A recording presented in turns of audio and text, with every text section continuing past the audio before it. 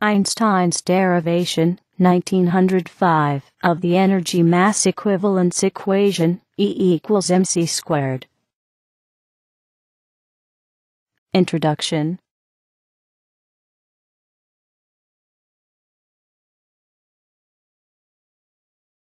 Does the inertia of a body depend upon its energy content?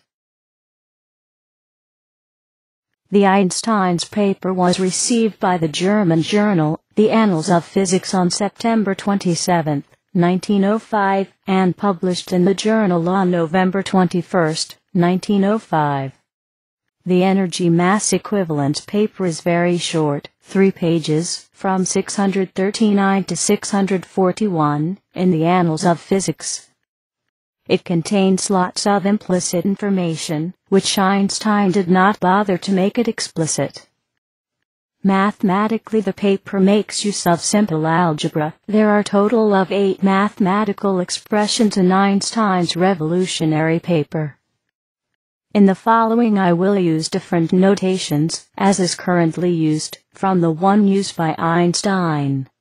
The mathematical expressions, however, I number in accordance with Einstein's paper. In his energy-mass-equivalence paper, written in September 1905, Einstein makes use of the results in his previous paper, often referred to as the special relativity paper. Albert Einstein. On the electrodynamics of moving bodies. The Annals of Physics. Received on June 30, 1905, published on September 26, 1905. The energy-mass-equivalence equation, the most celebrated equation in physics, Einstein, in his 1905 paper, gives in an implicit form. You do not see explicitly the energy-mass-equivalence equation in that paper, but it is there implicitly. Instead, Einstein gives a descriptive information in the following form: the mass of a body is a measure of its energy content. If the energy changes by E, the mass changes, in the same sense, by E divided by the velocity of light squared. Also, Einstein does not explicitly discuss the conditions under which the energy-mass-equivalence equation can be used. But the conditions are there implicitly, and for Einstein, they are quite obvious. The energy-mass-equivalence paper, written in September 1905, by a 26-year-old Einstein. He had turned 26 on March 14, 1905, is a highly intuitive work. The major characteristic of almost all Einstein's work, and of Einstein's thought in general. The energy-mass-equivalence paper is essentially the thought experiment, the term introduced by Einstein himself into physics. A celebrated Sorbonne American scientist, Nikola Tesla, was also a thought experimentalist, saying, "Invariably my device works as I conceive that it should. And the experiment comes out exactly as I planned." Newton, Tesla, Einstein. The Gospel of the Achievers. Speaking of Einstein and Tesla, let Newton join them. The record shows that the 3 geniuses were loners, finding it hard to make friends, and finding it quite easy to make enemies. They were of similar scientific temperaments, easily moved into the fierce battle for truth. Although considered to have been the victim of the superiority syndrome, Newton, the pride of the English, the British, the human race, did show the ultimate unpretentiousness by saying this phrase: "If I have seen further, it is by standing on the shoulders of giants." Newton had written this in his letter to Robert Hooke on February 5, 1675. February 5th is my birth month, and my birthday, 1675, is the year long before I hopped into this world. I refer to this as my time mapping game, dating back to my childhood. The Newton phrase is still echoing through time. It has become the sort of the gospel of the achievers. Nikola Tesla, the pride of the Serbs, the Yugoslavs, the Americans, the human race, was a flamboyant man, which could have hardly helped him to have been liked as a person. Yet he had lived a modest life, plagued with chronic financial problems.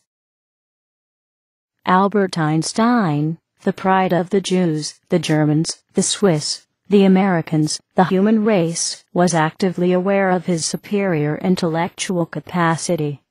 He had lived the life of being continually exposed to the rain of the arrows of hate. Yet, he survived it, gloriously.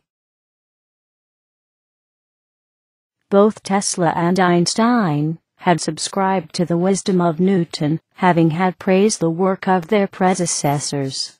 The three arrogant geniuses did show, however, the trace of humbleness, giving to the arrogance a somewhat good name, so to speak. Einstein's thought experiment.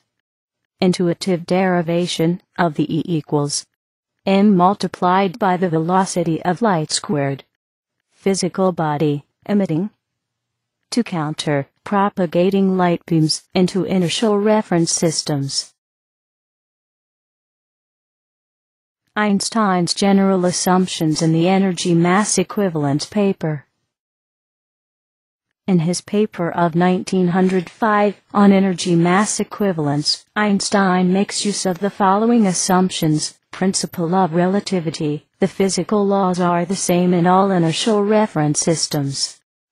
By eliminating the concept of ether in physics, Einstein states that the velocity of light is constant, and the same in all inertial systems. Conservation of energy law. Relativistic law of the transformation of electromagnetic wave energy. Relativistic Doppler effect. Newton dynamics as the limit of relativistic dynamics, for the case of low velocities. Einstein starts with the assumption of having two inertial reference systems, a stationary reference system A, and a moving reference system B, whose origin moves parallel to axis, xa, with constant velocity, v. He assumes to be having a plane electromagnetic wave, light beam, propagating at the angle with respect to axis, xa, and having energy, EW. Einstein makes use of the principle of relativity. The physical laws are the same in all inertial reference systems. He also states, eliminating the concept of ether in physics, that the velocity of light is constant, and the same in all inertial systems. Based on his relativistic Doppler effect, he discussed in his previous paper, the special relativity paper, Einstein obtains. This is the first mathematical expression in Einstein's Energy-Mass-Equivalence Paper.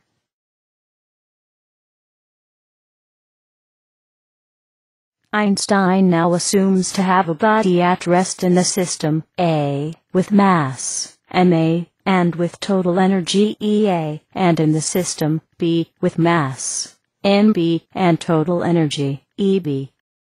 He assumes that the body emits simultaneously to counter-propagating light beams, plane waves, at the angle with respect to axis, xa.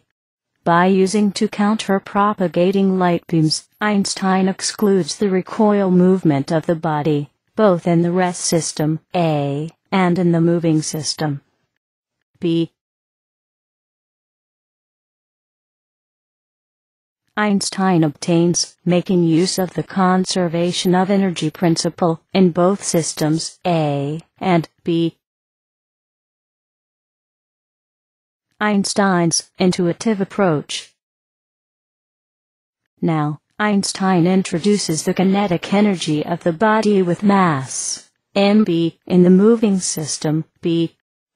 Here, a 26-year-old Einstein introduces the constant c intuitively and says, it is clear that the total energy difference, EB minus EA, can differ from the body's kinetic energy, EK, with respect to the other system B, solely by an additive constant, c, which depends on the choice of the arbitrary additive constants of the energy, EB and EA. We can, therefore, put, since c does not change during the emission of light.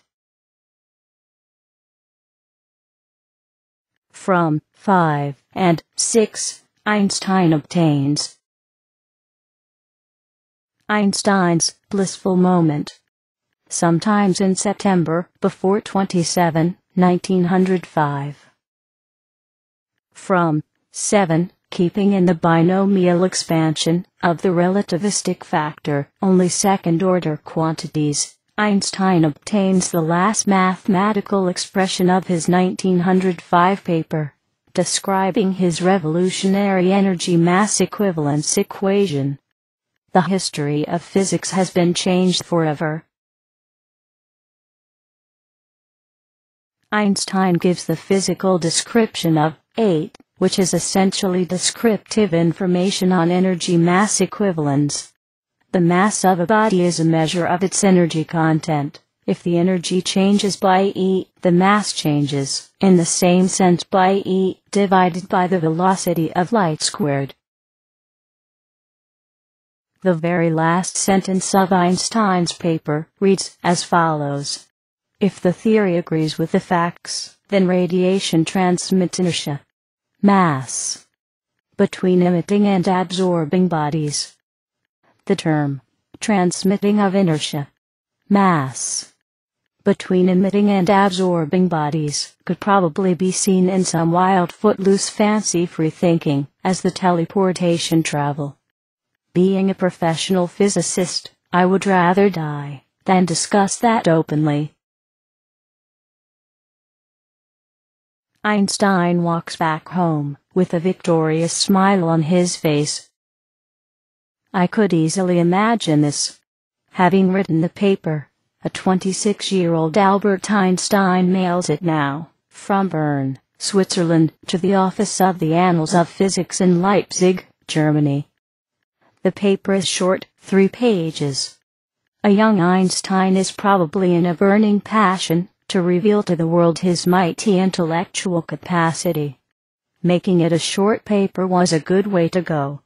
Quite happy, off he goes back home with a victorious smile on his face. There, his loving wife, Mileva Marich Einstein, is waiting for him, and smiling back. The paper is received by the journal on September 27, 1905. Paul Drott is general editor. These are the times when the submitted papers to the journal are not journal peer-reviewed.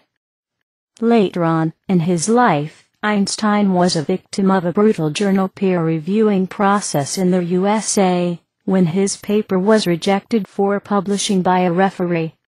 You heard me. One Einstein's paper was rejected by a referee. Should I say, the referee? Today, as we physicists know well, the more the paper is revolutionary, the more difficult it is to publish it.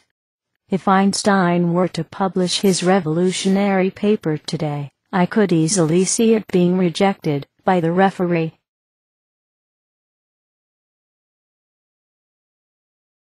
I always keep in mind that the paper was written by a 26-year-old Einstein, in the state of the confident high intuition, almost as if God spoke to him.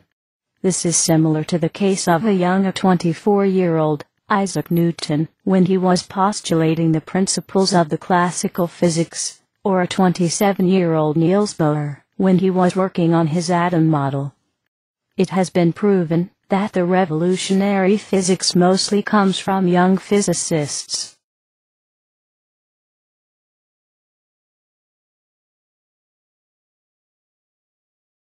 The application limits of Einstein's 1905 energy-mass equivalence equation.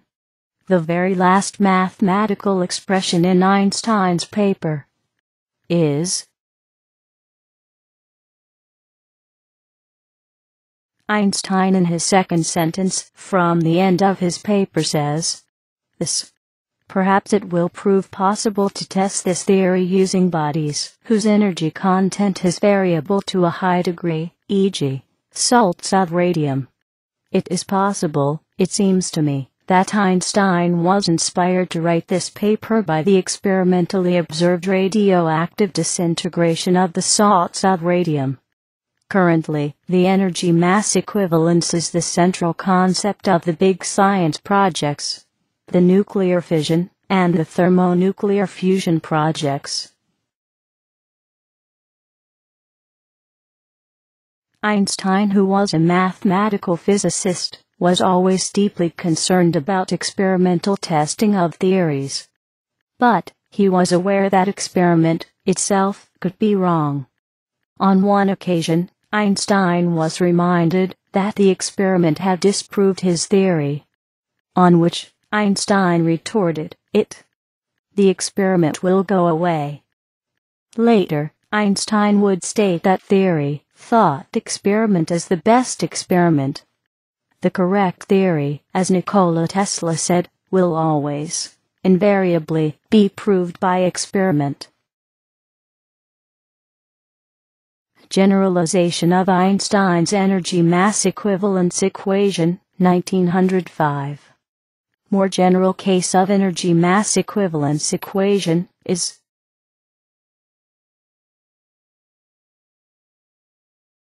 equation C is applicable for the mass-carrying particles with subluminal velocities. If the velocity tends to be close to the velocity of light, then relativistic factor tends to infinity, making equation C inapplicable. The concept of infinity has been plaguing mathematical physics since the times of Newton. In mathematics, the concept is comfortably dealt with, so to speak, but in physics, it is the devil. Physicists always try, mostly successfully, to find some physical process that kills the devil. The equation C is not applicable for the massless m0 equals 0 physical entities, such as a photon, which, in addition, is a luminal particle. It moves with the speed of light. For the massless m0 equals 0 and luminal v equals c particles, the equation C is generalized into the following form. Equation D is applicable for the massless m0 equals 0 and mass-carrying particles, and for the luminal v equals c and subluminal motions. Einstein walks the road of the fame and glory.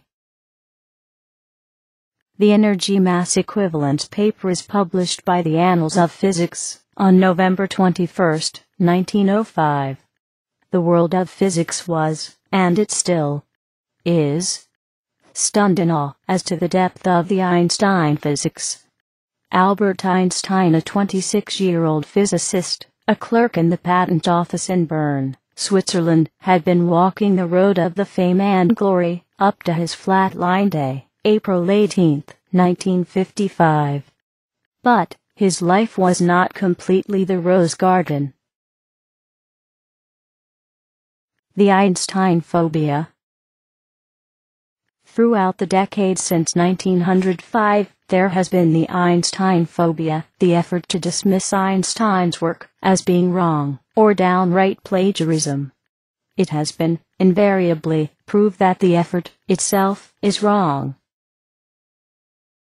With the rise of the Internet, and with the ease of promoting whatever you want, and acquire the paltry fame for it, you have an easy access to tons of misleading presentations on Einstein's work with misleading titles.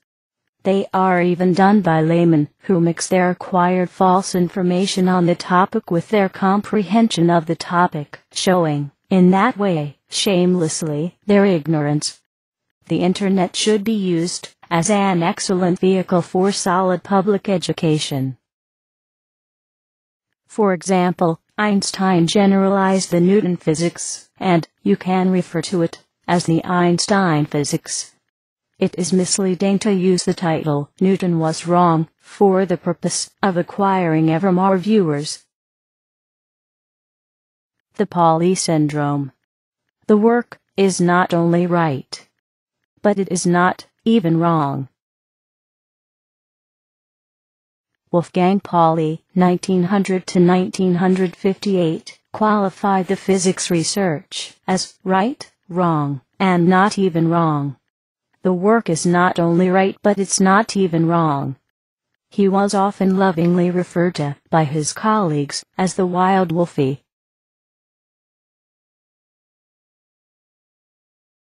The attacks on Einstein's work throughout the decades are mostly in the domain of the Pauli syndrome. They are not even wrong. Wolfgang Pauli was known by his contemporaries as the conscience of physics.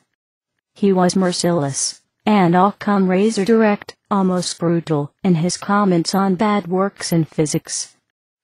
Only in the presence of Einstein, Wild Wolfie would become somewhat tamed. Pauli received Nobel Prize in Physics in 1945, after having been nominated by Einstein. Einstein referred to Pauli as his spiritual heir. In 1958, Victor Frederick Weisskopf, 1908 to 2002, becomes an executor of Pauli's intellectual estate.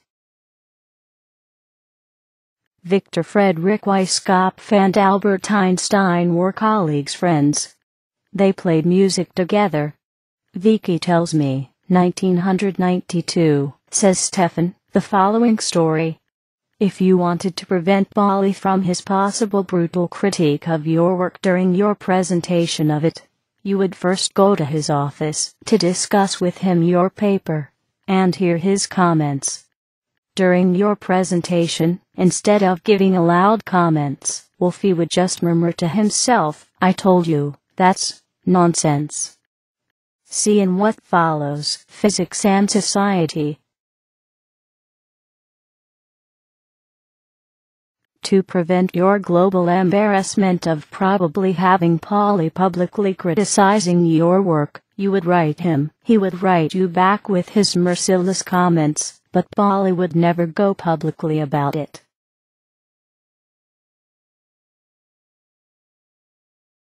The logical error, the fallacy of petitio principio circulus probando. Einstein's Energy-Mass-Equivalence Paper, 1905, has been criticized by a number of the doubting Thomas physicists, not completely silenced even today, accusing Einstein of making, in his derivation of energy-mass-equivalence equation, the logical error, the fallacy of petitio principii or circulus probando. In a simple form, this is the argument. The doubting Thomas physicists start with Einstein's premise, the equations 5 and 6. The doubting Thomas physicists claim that the conclusion of Einstein's paper 8 is already contained in his premise 5 and 6. In proving their statement, they themselves fall victims to the logical error, fallacy of petitio principii or circulus probando. With all due respect for their intellectual effort, I would say, using Pauli's phrase, their statements are not even wrong. Einstein writes 5 and 6 based on his intuition, as if God spoke to him. Here are more details.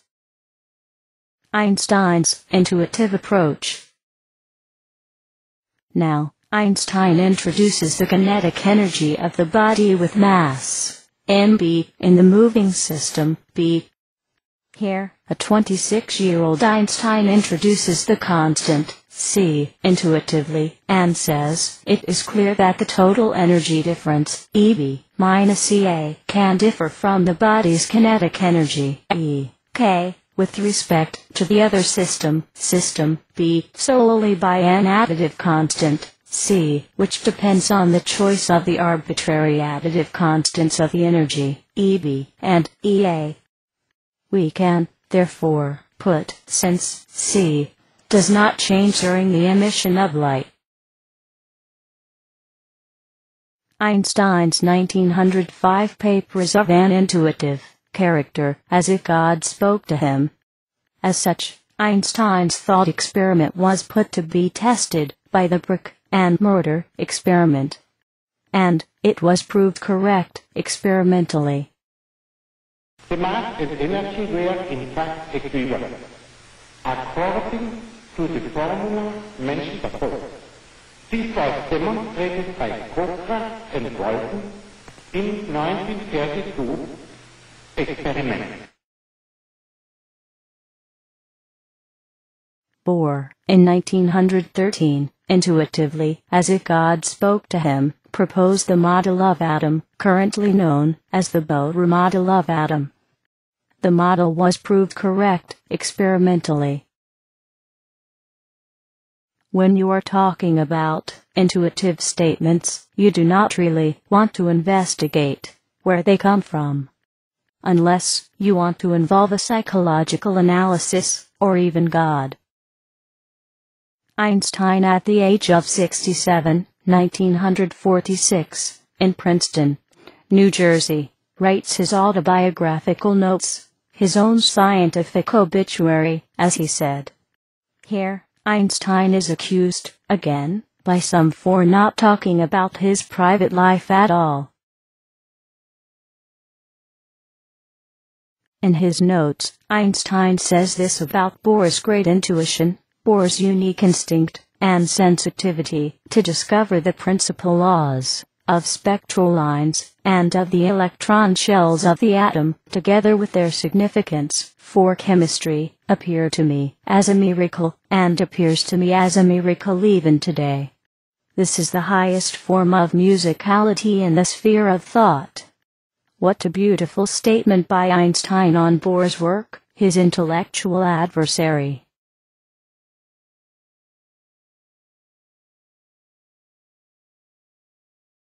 To the musicality in the sphere of thought, I would add here the Pythagoras musicality of the harmony of the spheres.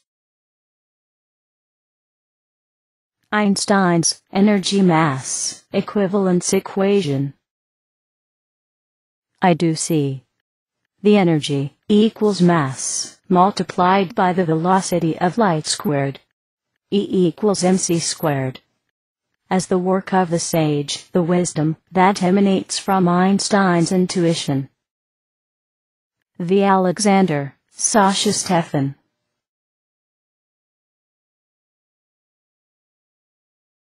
Bohr's atom model. I do see the Bohr atom model as the work of Amagus, the magic that emanates from Bohr's intuition. V. Alexander, Sasha, Stefan. The early development of quantum physics is an excellent example of intuitive approach in physics. The intuitive conclusions of some physicists were frequently taken as granted by other physicists in their work.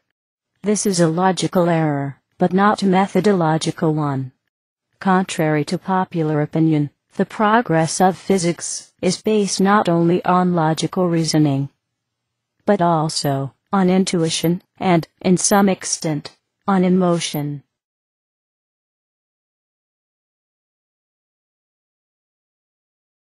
Probabilistic quantum physics has a spectacular success. Quantum physicists, with Niels Bohr as the leader, have accepted probabilistic method as a mathematical method in the description of the microworld. Einstein was against the probabilistic method. He appreciated the success of quantum mechanics but would say, the more success the quantum theory, the probabilistic quantum theory has, the sillier it looks.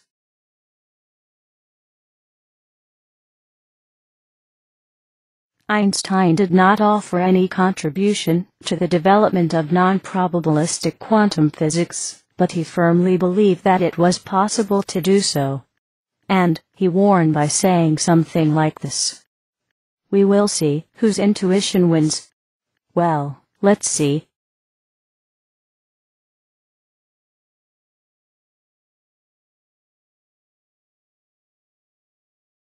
Einstein explains his energy-mass-equivalence equation. August 2, 1939. Princeton, New Jersey, USA. Einstein explains his energy-mass equation, E=mc², which he calculated in September 1905, probably in the village of Koch, as he was visiting with his Serb-born wife Mileva Marić Einstein, her family there. Koch is in the present-day Serbia, Yugoslavia. He published his result, the most celebrated equation in physics, on November 21, 1905, in a German science journal, Annals of Physics. It follows from the special theory of relativity that mass and energy are but different manifestations of the same thing. A somewhat unfamiliar conception for the average mind. Furthermore, the equation E=mc², in which energy is put equal to mass multiplied with the square of the velocity of light, showed that very small amount of mass may be converted into a very large amount of energy, and vice versa. The mass and energy were in fact equivalent, according to the formula mentioned above. This was demonstrated by Kokra and Walton in 1932 experiment.